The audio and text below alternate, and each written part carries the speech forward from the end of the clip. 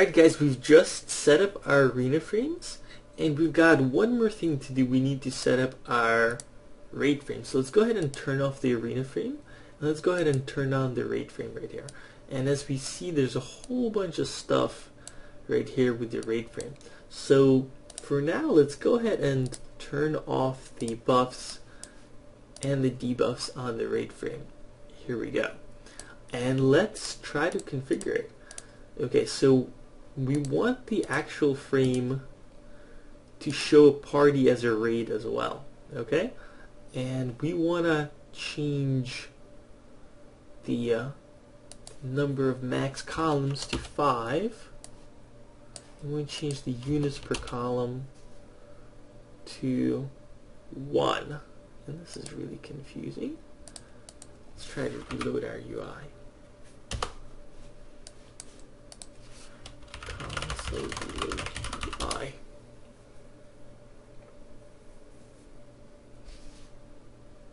Here we go. Okay, this looks good. It seemed like it was a little bit confused. So here we go. We've got our raid frames right here.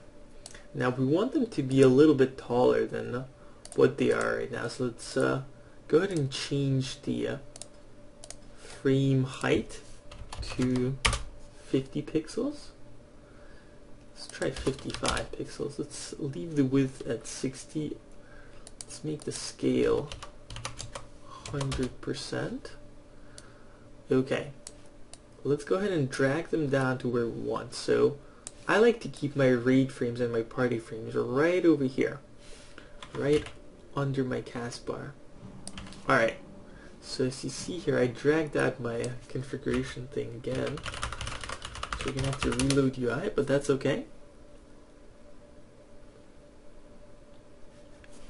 Alright, so we've got our raid frame, and let's go ahead and configure how we're going to show buffs and debuffs on it. Now, do we have any extra information here that we don't want to see? We've got the cast bars, which is pretty important. Let's make them a little bit smaller compared to everything else. Widget size, cast bar, 0.5. Let's make it a little bit shorter. And let's make the power bar looks pretty good. Okay, so let's turn on buffs, and here they are. Now that's not a really good position for the buffs to show, and especially as I'm playing a restoration druid, and basically buffs are my lifeline. So let's go ahead and move them to top right. Okay, that looks pretty good. Now we want to also show our debuffs, and let's put them at top left. Okay, that looks pretty good. Let's configure it to be anchored exactly right there. How does this look?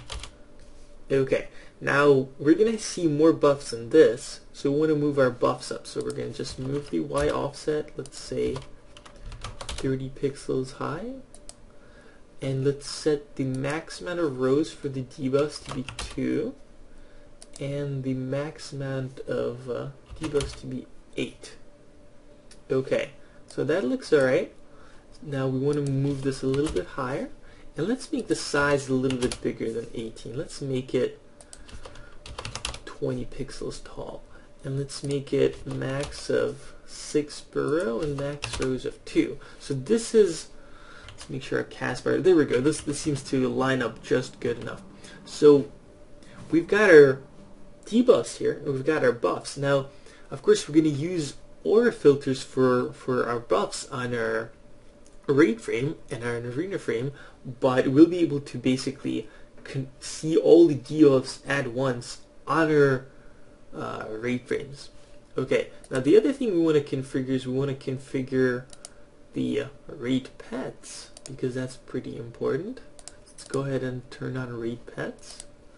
Let's make max columns 1, units per column, no, max columns 5, units per column 1, and we're going to have to reload UI here.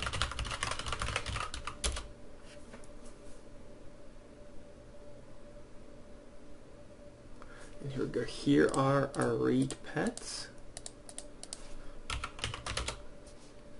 And let's configure them. Let's also enable the raid to see how they look. So here we go, we've got our raid pets. I guess we could put them underneath our raid frame. That's a good spot to put them. Raid pets. So let's make the frame 100% scale. 100%, not 25. Let's make let's turn off the power bar. Let's see, how can we let's turn off the cast frame as well. Let's turn off the name for them because we don't really care about that, or the health. Let's line it up just below the cast bar here. There we go. Let's make it a little bit shorter. Let's say 20 pixels tall. Now we gotta configure the buffs and debuffs. Now this is up to your preference, but I'm gonna disable the buffs, and for the debuffs I'm just gonna put them right here. I'm gonna make them a little bit smaller, and I'll just put them right over the frame. Alright.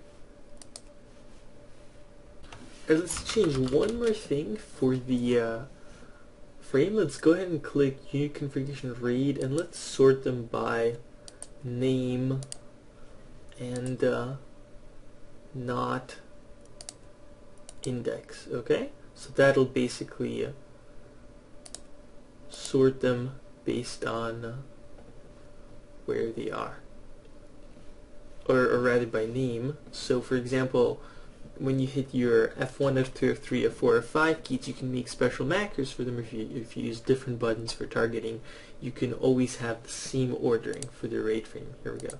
So this is how we're going to do it.